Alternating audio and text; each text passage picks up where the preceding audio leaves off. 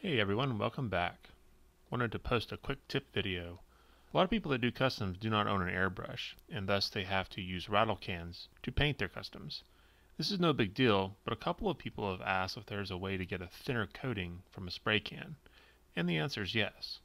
The reason this is important is that thick coats of paint fill in the details of the car. This is why a lot of us use airbrushes, as they don't have this issue due to their thinner coatings per pass.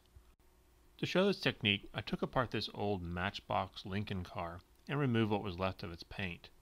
I'm planning on painting it black with a can of this black Model Masters paint. This is, in my opinion, the best spray paint out there if you want a super high gloss coating.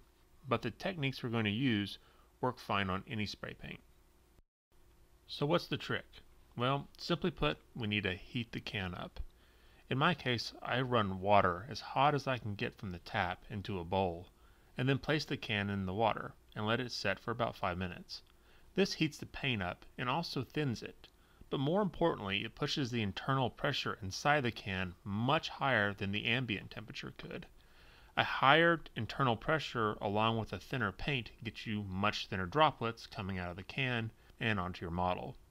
This in turn gives you a thinner coat that you would not have gotten otherwise. It also gives you a much more even coat. All that being said, I use this method anytime I'm using a spray can. Give it a try sometime and see the difference. And once again, thanks for watching.